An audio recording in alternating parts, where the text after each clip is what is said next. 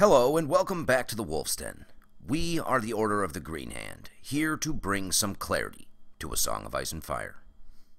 Today we're going to pick up where we left off with Dany, and cover her first 3 chapters in A Dance with Dragons, to see if we can find anything that might indicate Dany will turn into a homicidal maniac, destined to burn women and children by the thousands for absolutely no reason, and justify her actions by claiming that she was freeing them. So, let's do this.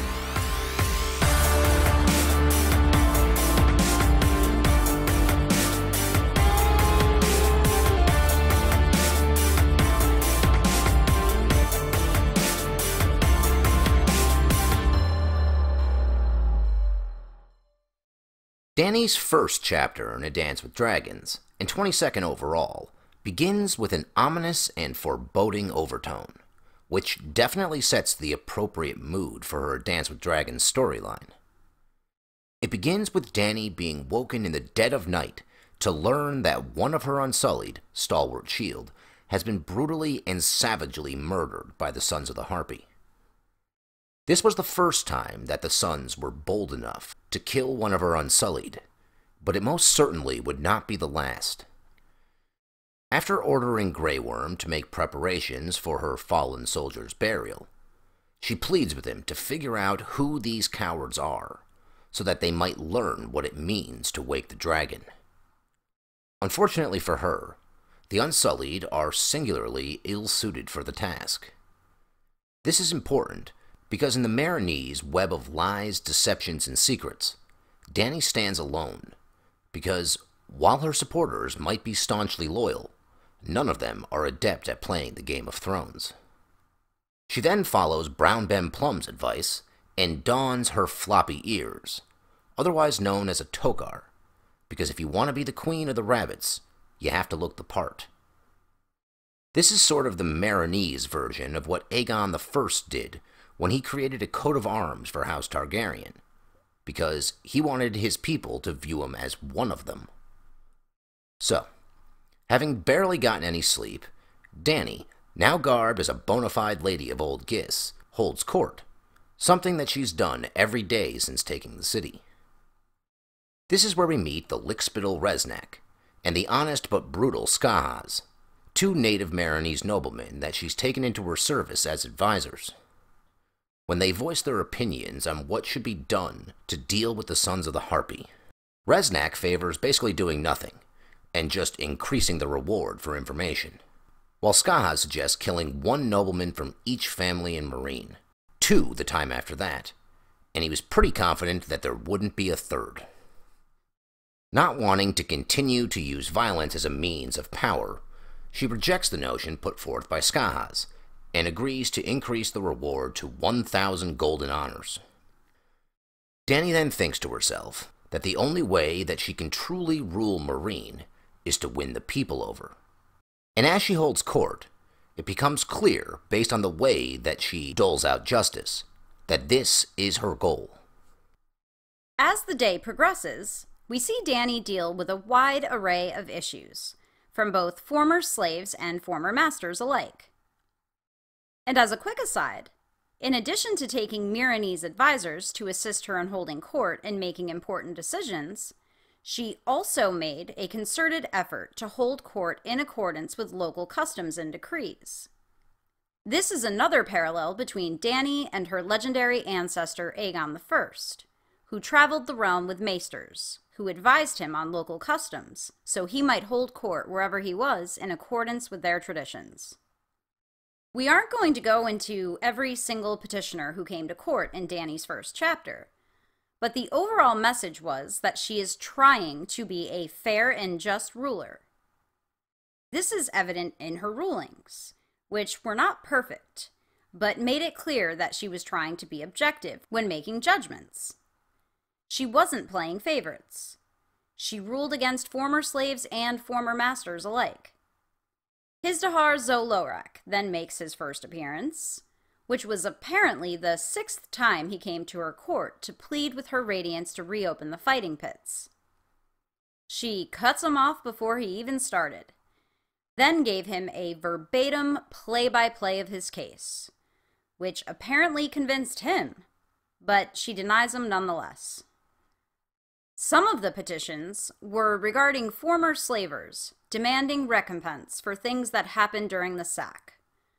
But Dany wisely offered a blanket pardon for all offenses that occurred prior to her taking control of the city, which, as hard and harsh as it sounds, was unquestionably the right decision.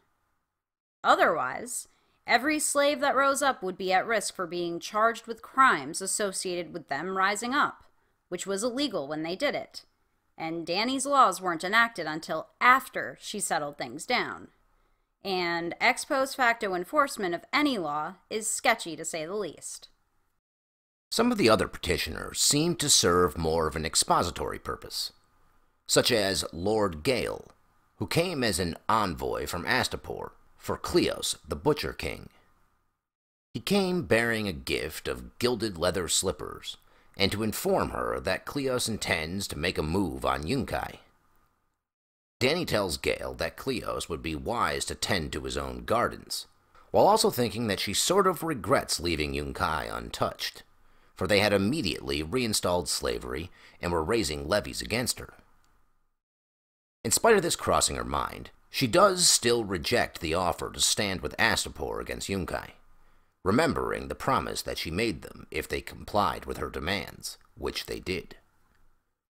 Several petitioners were seeking recompense for livestock they claim were devoured by her dragons, and while she doubts the legitimacy of some of their claims, because she was receiving more daily claims on livestock than her dragons were capable of eating, she honors their claims nonetheless. Even that didn't seem to please them. Having noted the discrepancy between the volume of claims and the amount that her dragons were actually capable of eating, she does, however, wisely rule that henceforth those who come seeking redress for lost livestock must first go to the Temple of the Graces and swear to the gods of Gis that their claims are legitimate before attending court. As the court emptied out, Dany sees a man clutching a cloth sack. When she summons him forward, he spills the contents on the floor, which turned out to be the bones of a child whom he claims was killed by Drogon. Dany's second chapter begins almost exactly like her first one. She's awoken in the middle of the night and told that the Sons of the Harpies' Shadow War continues. This time, they kicked it up a notch and killed 9 of her followers during the night, which is the most deadly night they've experienced thus far. 6 were unsullied, 2 of which were poisoned at a wine shop they frequented.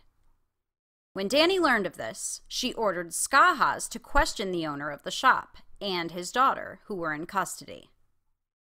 He asked if she wanted him to do it sharply or sweetly, and she told him to do it sweetly to begin.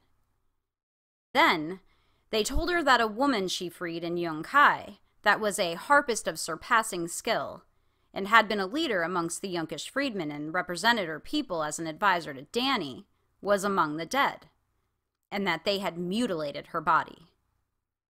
Dany was sick and tired of this BS, and her fire became a fury in her belly.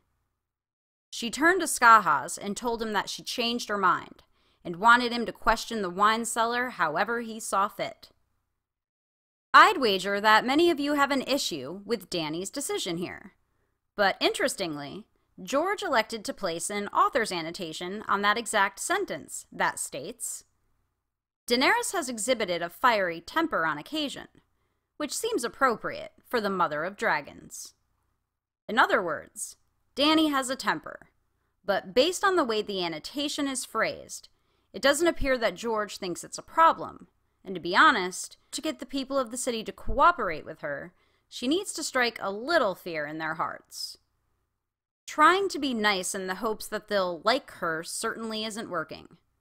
They just view it as a weakness, and are getting bolder and bolder the longer she lets it play out the way it is.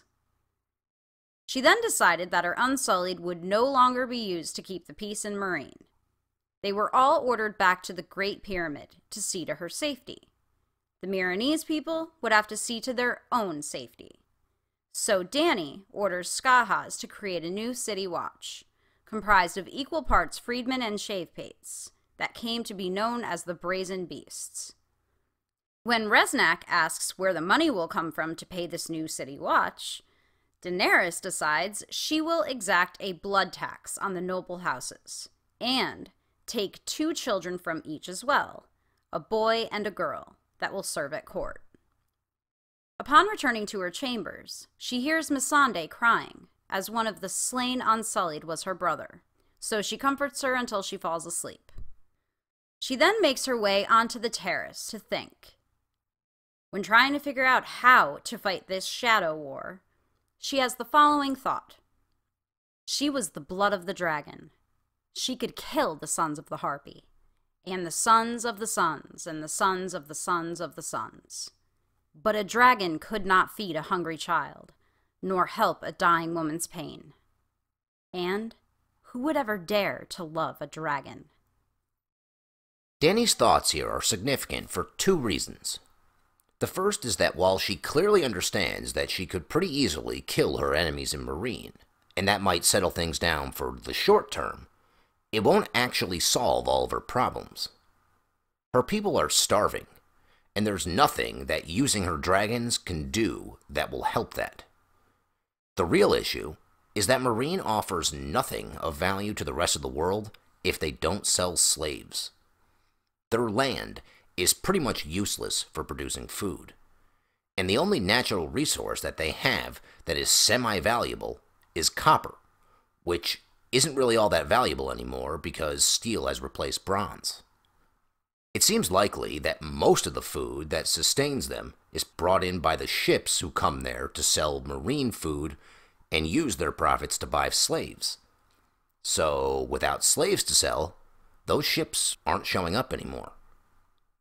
After all, there are plenty of other places ships could go where they can sell their goods and immediately fill their ship back up with goods that they want.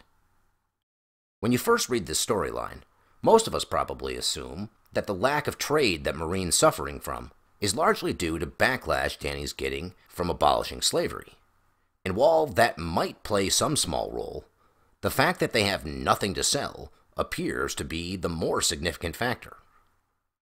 This has essentially turned the extremely difficult situation that Dany's facing into a nearly impossible one.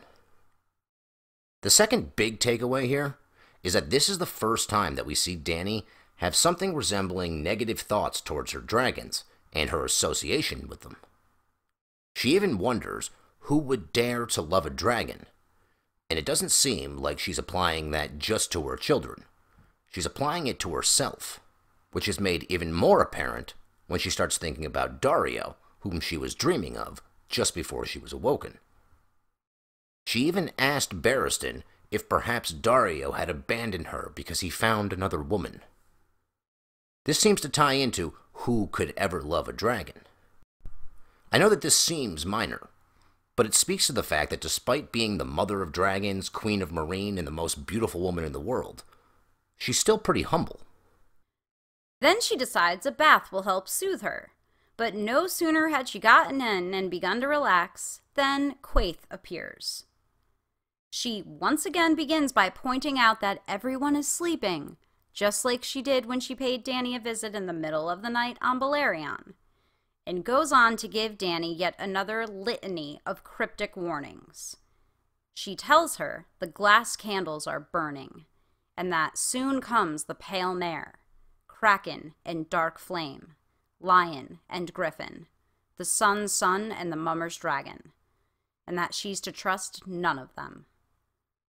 She tells her to remember the undying and beware the perfumed seneschal. As seems to always be the case with Quaithe, some of what she said was probably good advice, but the fact that her message was once again nearly indecipherable, Dany is left nearly paralyzed, with more questions than answers. This makes her increasingly paranoid of those around her, and reticent to trust anyone. The next morning, when she holds court, she finds herself looking askance at her advisors, mindful of the 3 treasons the Undying warned her about. She's able to turn her mind away from that dangerous path, though, by telling herself that prophecies are treacherous, and carries on with her day, exhausted for lack of sleep. Among the petitioners was Hizdahar, there for a 7th time, to attempt to convince her to reopen the fighting pits. But this time was different. Danny notes that he wasn't wearing a tokar, and that he had cut and trimmed both his hair and beard, which is eerie, considering the fact that she literally thought to herself how much better he'd look without his silly hair the last time he came, which took place in her first chapter. And here he is, looking exactly the way Danny thought he'd look best. This time was also unique due to the fact that he did not come alone, but rather with 7 friends, pit fighters, who were there to plead with her to reopen the pits. They essentially tell her that if they are free, why not free to fight? She didn't really have an answer to that, and tells them she will think on what they said. After court, while chatting with Barristan, she's struck with a sudden urge to go see her children, who we learn she had bound and chained beneath the pyramid after the father came to court with allegations that Drogon had killed his daughter. We learn that Viserion and Rhaegal had been taken, but Drogon, not so much. As Danny beats herself up for locking up her children, she recalls how she and her council had decided to deal with the man and his dead child. There were some who urged her to put the man to death, so that he may never tell anyone what happened. But Danny could not bring herself to condemn the man to death for political expediency. Instead, she told him to never speak of what happened to anyone. Ever. Gave him 100 times the gold she gave everyone else, and told him to come back every year on her name day for more, so that him and the rest of his family would never want for anything. As she reflects on all that has happened, and wonders if her children were monsters, she then thinks to herself that if they are monsters, so was she. The entirety of Danny's 3rd chapter in A Dance with Dragons centers around Xaro Xhoan Daxos' visit to Meereen, the offer that he makes her, and what she decides to do with it. The chapter begins with Danny offering Xaro the hospitality of Meereen, and after the follies had ended, the two of them speak. He essentially tells her that she has enemies all around her, and that Qarth was ready to join them, but he convinced the leaders of Qarth to give him a chance to solve this without bloodshed. He's there to offer her 13 ships that she can use to leave Meereen and go to Westeros. After asking him for some time to inspect the ships that he's offering, Danny summons her council to discuss her options. They're pretty simple. She can take the ships and wash her hands of Slaver's Bay and the enemies that she's made trying to make it a better place for all people, which will almost certainly mean that Meereen will go right back to being what it was before she got there, and the people that she freed and those who supported her would be back in chains or dead. Or she could stay and finish what she started. Danny once again shows herself to be that 1 in a million person who takes the road that almost no one else would go down. Most people would jump at any opportunity to get the hell out of this shithole. She has almost no friends here and is surrounded by enemies. She's practically a prisoner in her own home because there's a huge bounty on her head. Half of the known world is on the verge of declaring war on her, and she's ruling a city that without slavery has nothing to offer, which is actually something that Xaro reiterates to her during this chapter, when she asks him if he could get Qarth to trade with her. There is nothing in Meereen for Danny but trouble that she doesn't need, but she decides to stay anyways. Not for herself, but for the people that she started this fight for. When she tells Xaro that she cannot accept his offer, his reaction pretty much reinforces what I just said. He was completely shocked, as if he had never met someone in his entire life that would say no to such an offer, which is most likely true, because there probably aren't more than 4 or 5 people in the entire world that George created that would say no to this offer. But Danny is one of them.